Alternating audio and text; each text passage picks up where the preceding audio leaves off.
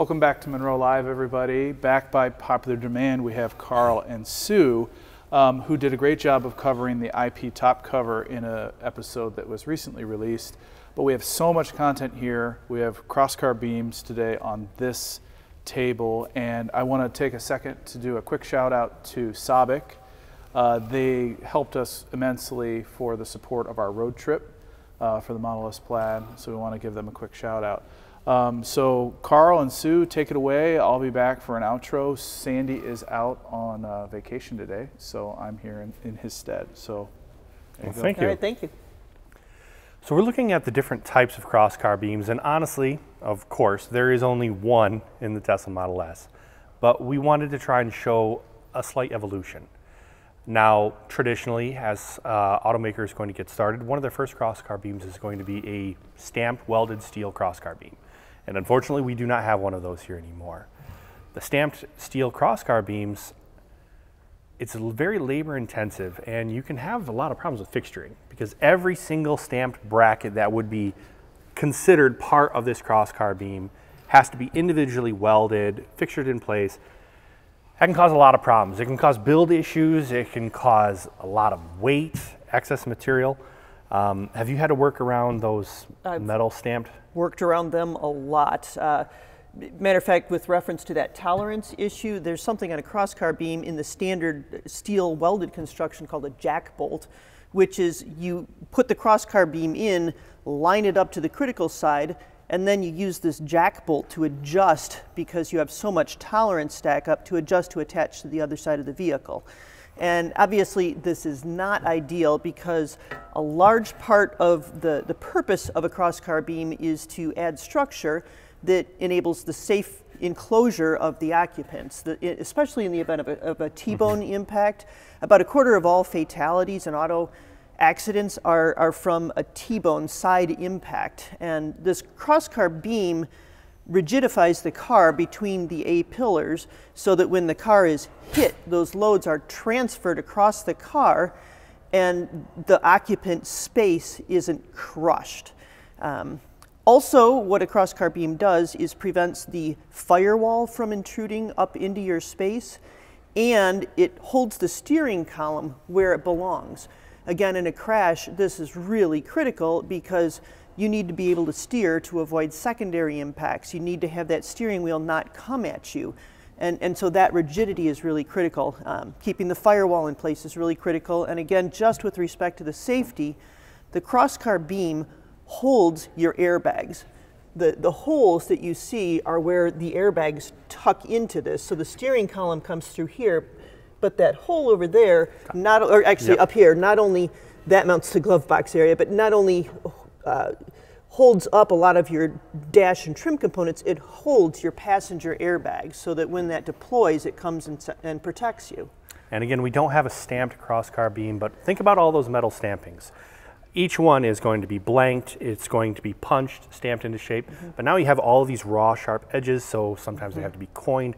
There's a lot of processing on that beam. So a lot of welding, yeah. A lot of welding. Then they went to a style like this. This is a cast magnesium beam, and when this came out, it seemed like this was going to be the next wonderful best thing. Magnesium is incredibly light, but it's also incredibly strong for its weight. Now with that stamped steel crosscar beam, anywhere where you wanted an attachment, you had to throw up an arm, throw up a tab, have another weldment. This you could include a lot of those features all into one. So everyone was switching over to some sort of a cast mag beam, and they're very, very beneficial for when this was really, really needed. However, I think they kind of did a bad job on this one, and this is the reason why. You have the opportunity to cast in all of your attachments. This vehicle also has a carrier. This carrier has nothing to do with a surface. This is all providing attachment points for trim. So it seems like kind of a waste that there is still a top pad on here, but then you have this carrier that is just providing attachments, going back to a crosscar beam that is providing attachments. This is a very expensive part that it would have been nice to be able to have gotten rid of. And in addition to that part, there's even more structure that is in the top pad that the trim is wrapped around. So that's an intermediate part that probably doesn't need to be there, adds a lot of weight. And you saw that there were fastener attachments both in that and in this that look identical. Integrate. So then we went over to the Tesla Model Y, and the Tesla Model Y has this extruded aluminum tube overmolded with nylon. This has a nice amount of weight savings, but then the other thing is you have a lot of benefits from the injection molding that are even above and beyond the cast part. You can get a lot more complex features, move your attachments to where you need them, and you're getting that solid structure from that aluminum tube. And this aluminum tube is an extrusion that's then placed into a hydroform situation. Hydroform is where you put the tube into a mold with a certain shape, you pressurize it inside with water. In this case, 600 bar pressure is the water pressure in this. You blast the tube out to the shape of the mold with that water pressure. And then in the case of this beam, this is an L-ring Klinger design, and what they do is they then, in that same mold, shoot 300 degrees Celsius plastic, which then cools and forms around that hydroform tube. So it's all done in one process, which makes it very efficient. So if you look here, you can see how that plastic has bled out. As they were injection molding these structure pieces, you have leaks where this plastic is coming out. But since this is a solid tube, basically we're only relying on that plastic from being able to actually stick, which, as you can see here, it didn't.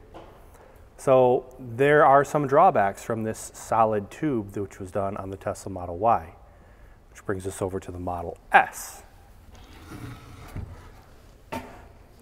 This is not an aluminum tube. It went back to steel. Why would we go backwards? Why would we go from stamped steel to this cast magnesium to aluminum getting lighter weight, going to steel again? Are we increasing weight? And the actual answer is no, this is lighter than the aluminum one from before. If you look at that issue that we were talking about, how we were relying on this plastic sticking to the metal, there are through holes in this metal bracket. That plastic actually flows through those through holes into ribbing in the plastic on the B side. So it's actually securing all of this structure to that steel crosscar beam a lot better than what we were getting here on the aluminum. And these ribs are also reinforcing your box section, which is now a three-sided channel, whereas here you had a full boxed section, as it were, with the full round tube, but now you're using your lighter weight plastic to reinforce this, and this is a glass-filled plastic, which gives it extra rigidity. Something else here with steel that you can do is you can choose the size of your section. When you start with an aluminum extrusion, that extrusion, you're going to have the same amount of aluminum across the entire length, whereas here, when you start with a steel blank, you can choose where you're putting a taller cross-section versus a shorter cross-section, so that you can optimize your mass across the width of the beam.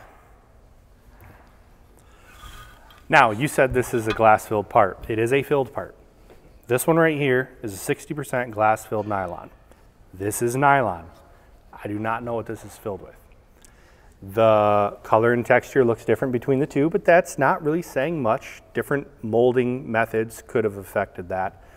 However, there is one thing that I suspect, I know, which we will talk about later. On the center console in their structure, they're using an injection molded carbon fiber. So it's a nylon plastic with carbon fiber reinforcement rather than glass reinforcement.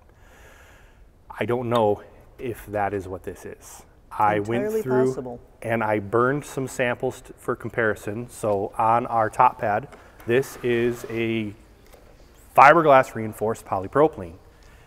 I burned it right here to expose the fiberglass. Very, very rough. I hate exposing fiberglass. I went ahead on this crosscar beam and I also burned a section trying to understand exactly what this was. If I can remember where I burned this at, it was a much smoother, softer finish than the fiberglass reinforced part. I don't know. I don't want to say, oh, here it was. I don't want to say one way or the other. I'm not going to say, yes, they did this amazing thing. They made a carbon fiber reinforced nylon on their crosscar beam. I would be lying to say that confidently. However, I can say maybe because we do know that they are using it in other locations. So in Munro, when we tear all of this stuff down, we build a report. Those reports can be thousands of pages long and are normally thousands of pages long. They'll do a complete vehicle report, but then we will also dive into the individual subsystems. You can purchase these reports. You can purchase reports that are just certain commodities. You only want to know about the battery. You only want to know about the interior. You only want to know about seating. They'll even customize reports. If you say, there's this one thing that I'm interested in, you can contact them. They save all of the parts here so that they can go back and reference and build a report to your specifications, what you want to see, what you want to know. I just wanted to make mention of that to let everyone know what is possible. I know a lot of you were able to purchase, what was the BMW report that was sold at a big discount. BMW i3 that you can still purchase and download for $10. It's over 20,000 pages of information relating to the cost and manufacturing of the entire BMW i3. That's sold as a representative report right now simply because that was a 2014 and people are more interested in, of course, what's current, because as you can see, when we went from a stamped steel assembly of parts to a cast to an aluminum hydroform to a stamped with a novel material, this changes very quickly in the automotive industry, and so you want to stay current. So in using a crosscar beam, all right, if I'm on the assembly line, what am I going to do? You will have a JIT supplier or an integrator that is going to have these parts provided to them, or they will source them themselves. This crosscar beam will go into a fixture and it will be held in the same points where this would be held in vehicle. Then the operators will start bringing all of the components together. So this top pad, which we saw yesterday, is a subsystem. This would have been built up to this stage in advance prior to being brought to the crosscar beam. I don't have a fixture here to show this, but if we were to pick this up and fit it in an alignment, there are locators. Center first. There we go. Centered and located. All right. So this crosscar beam is now located to the top pad. Of course, it would have been done the other direction in the assembly plant. You will have locator features, which there are a few of them across this IP. Those locators will hold it in place so that you can then drive in any screws, bolts, or fittings that would be installed. You'll have your top pad, you'll have the entire HVAC, then we'll have the outer trim components. We'll build up across this entire stack. This will be a completely assembled IP with all of those components ready to install in a vehicle.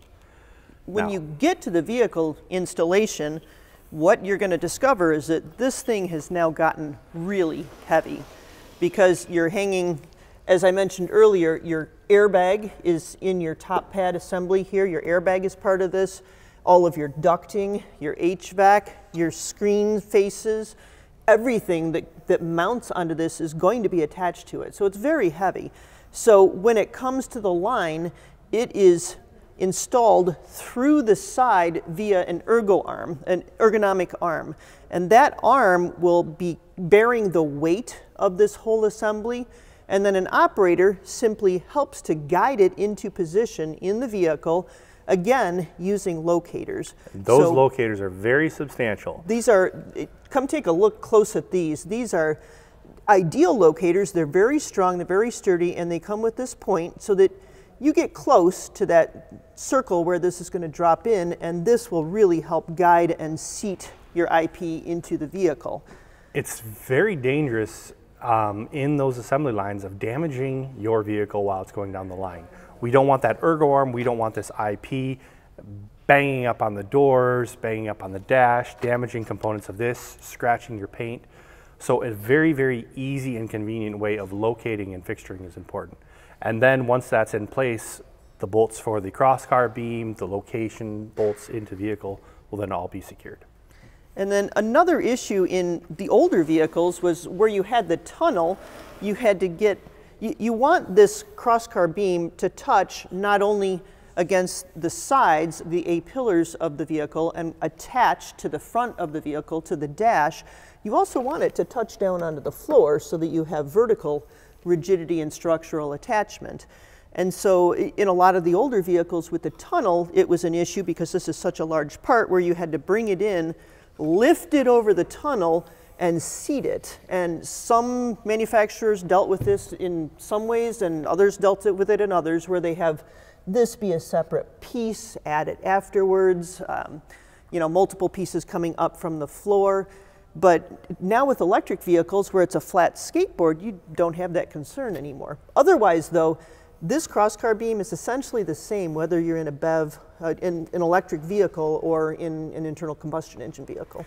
And that's the thing, is it can be the same. Everything that Tesla has done here, trying to create a lightweight cross-car beam, can be done in any other vehicle. Absolutely. And look, Corey's back. Time to wrap up. It is. Thank you for coming back. Well, I don't really need to wrap this thing up. You guys do a phenomenal job. Thank you, Sue and Carl, for running through this for everybody who watches Munro Live. Once again, thanks for all those subscribers. We're approaching 300,000. We're at like 280 something. This allows our engineers to give their time to go through all this detail for you, because it's really a great thing for us, the Munro Live YouTube channel. So thanks for watching. Have a great day.